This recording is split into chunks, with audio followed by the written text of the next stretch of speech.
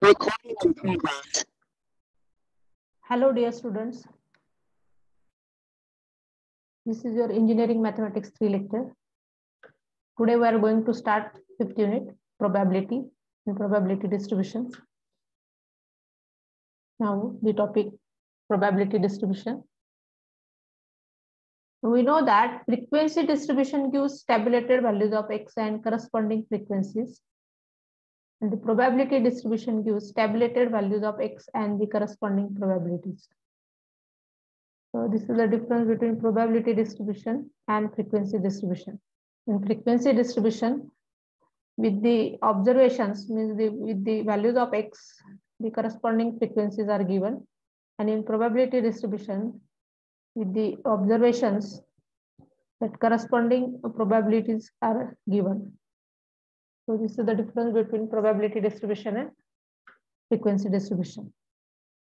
Now we are going to discuss 3 types of probability distributions here in this unit.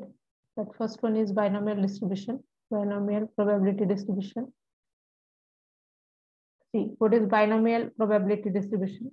The experiment or a trial which has only 2 outcomes, a success or failure, with P as the probability of success and Q as the probability of failure.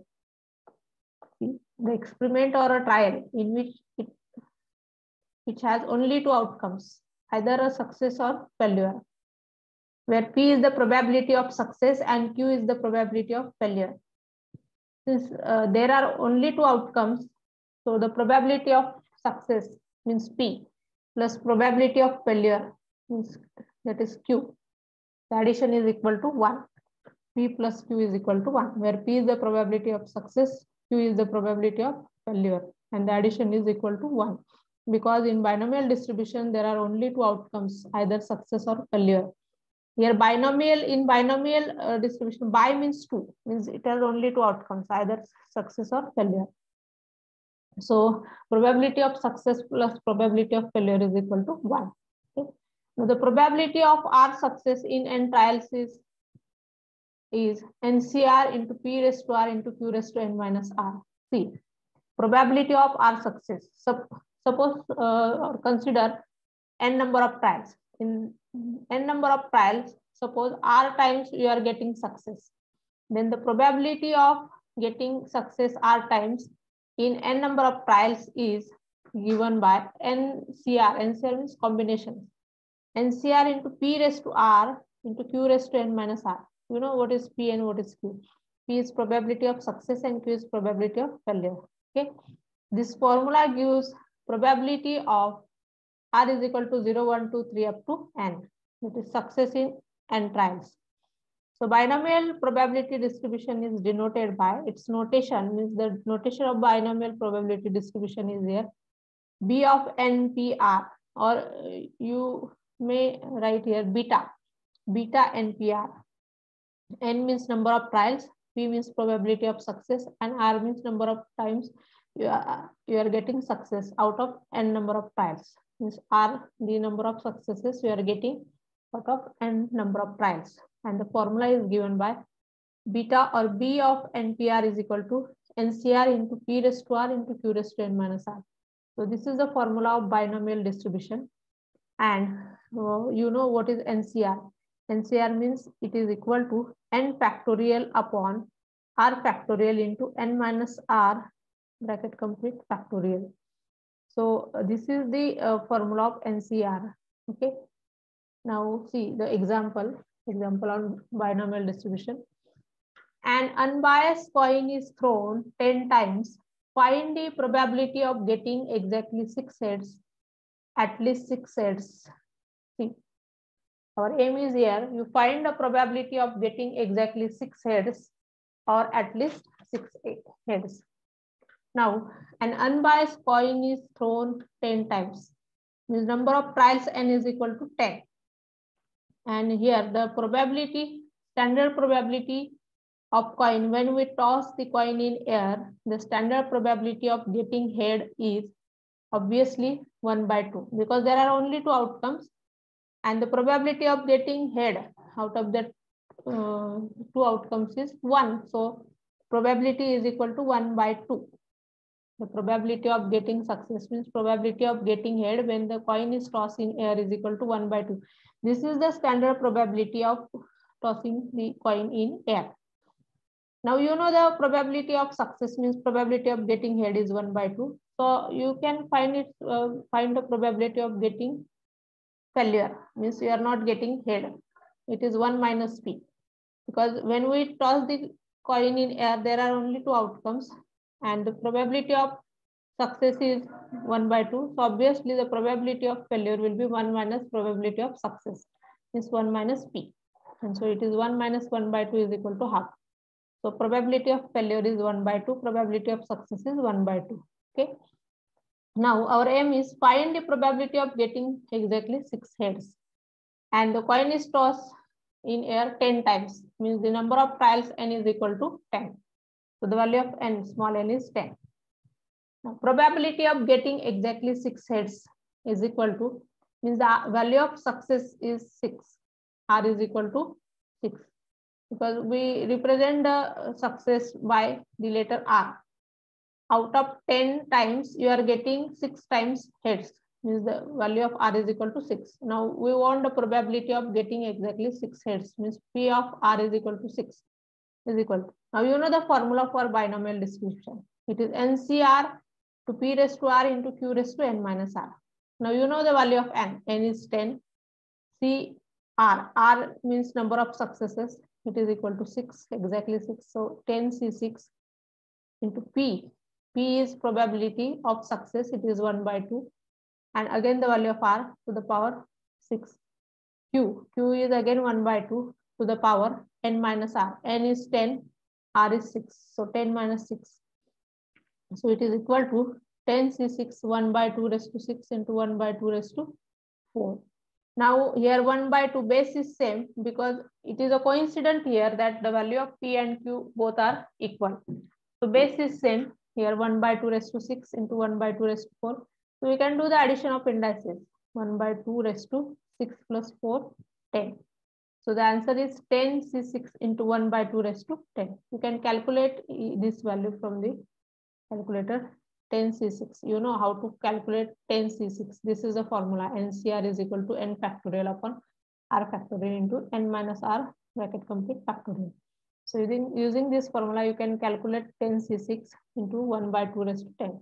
You will get the probability of getting exactly 6 heads. Now, second aim in the same example is probability of getting at least 6 heads. See, we are going to find here the probability of getting at least 6 heads. So at least means minimum 6 times you will get heads, means maximum you will get 10 times heads, because the number of trials is equal to n is equal to 10. We are tossing the coin in air 10 times.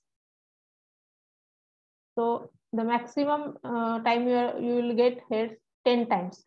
Here we want the probability of getting at least 6, means you start from 6, at least 6. Probability of R is equal to 6 plus. You may get 7 times head. So you find probability of R is equal to 7. You may get R is equal to 8, means 8 times head. So probability of R is equal to 8. Probability of R is equal to 9. Probability of R is equal to 10. So maximum 10 times you will get heads. So you just add the probability of all from R is equal to 6 to R is equal to 10, because these all are exclusive events, independent events. So you just find the probabilities of for every R, means R is equal to 6, 7, 8, 9, 10, and then you add all the terms. Okay, so it is equal to 10. R is equal to 6. Now you know the formula for binomial distribution. It is NCR into P raised to R into Q raised to N minus R. So here R is equal to 6. So it is NCR. N means number of trials. It is 10. N is equal to 10. So 10 C6 into 1 by 2 raised to P raised to R means 1 by 2 raised to 6 into Q raised to R, N minus R means 1 by 2 raised to 4 plus. Now probability of R is equal to 7. P of R is equal to 7 means the formula is here. 10C7 1 by 2 raised to 7 into 1 by 2 raised to 3. Similarly, you find the probability of R is equal to 8. It is 10C8 into 1 by 2 raised to 8, 1 by 2 raised to 2. Then you find the probability of R is equal to 9. The same formula we are using here, NCR into P raised to R into Q raised to N minus R. Now the value of R is 9 here. So the result, the formula becomes 10C9 into 1 by 2 raised to 9 into 1 by 2 raised to 1. Because the value of P is 1 by 2 and the value of Q is also 1 by 2. And the value of R is 9. So 1 by 2 raised to 9, 1 by 2 raised to 1. Then you find the probability of R is equal to 10. It is 10C10 into P raised to R, 1 by 2 raised to 10, because the value of R is 10 here, and Q raised to N minus R, 1 by 2 raised to Q raised to N minus R, N is 10. And the value of R is also 10, 10 minus 10, 0. So 1 by 2 raised to 0. So you just simplify all the terms. 10C here, P and Q are same. Therefore, you can add the indices, the powers of that P and Q, because P and Q are same, 1 by 2, 1 by 2. So in first term, 6 plus 4 is 10. Second term, 7 plus 3 is 10. In third term, 8 plus 2 is 10. In fourth, 9 plus 1 is 10. And in last, 10 plus 0.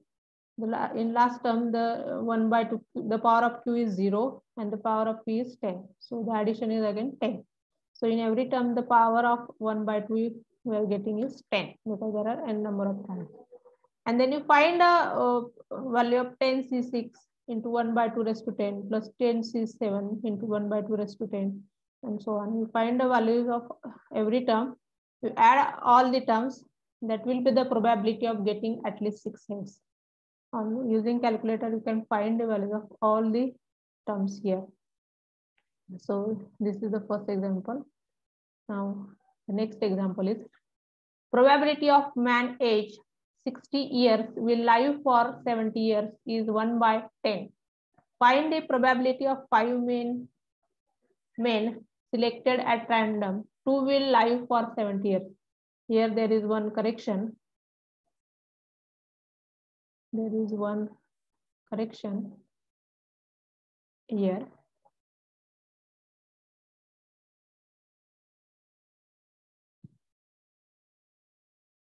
Here the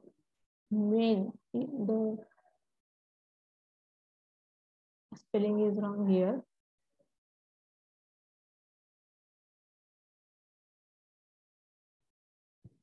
Men.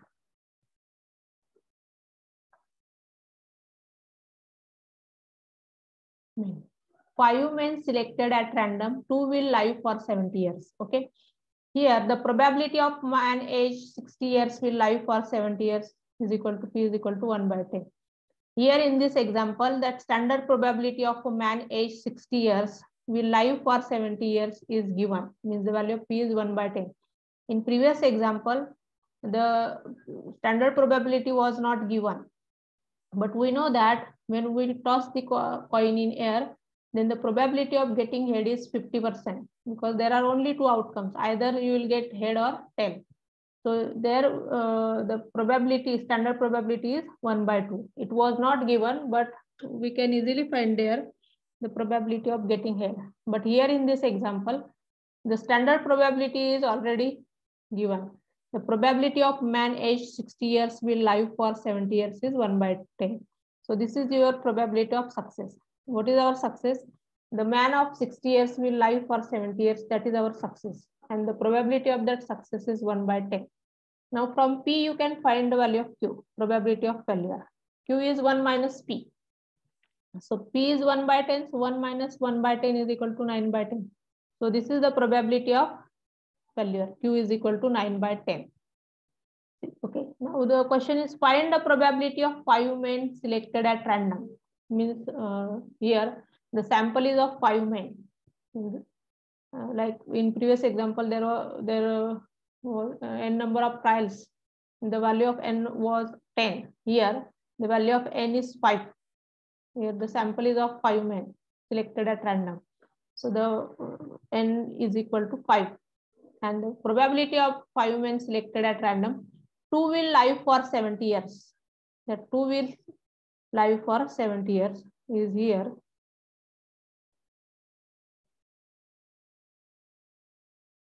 See, the probability of R is equal to the probability of 5 men selected at random, 2 will live for 70 years is equal to the value of R success is 2, because out of 5 men only 2 will live for 70 years. That is our success. R is equal to 2. Now the formula of binomial distribution is NCR into P raised to R, Q raised to n minus R. N is 5 here. Sample of 5 men are taken. So 5 C, R is here 2. 5 C 2 into P raised to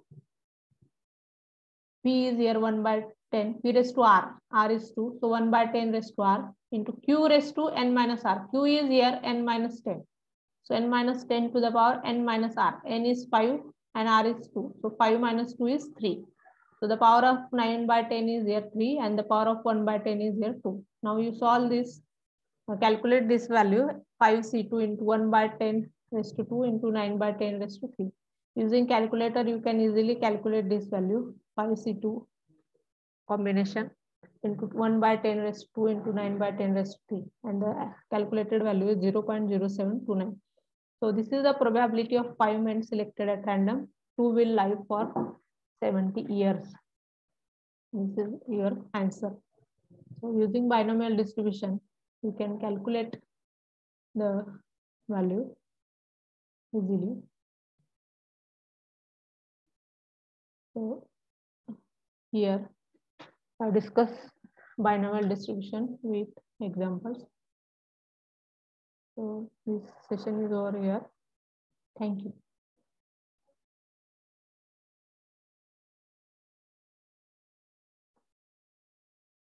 Thank you.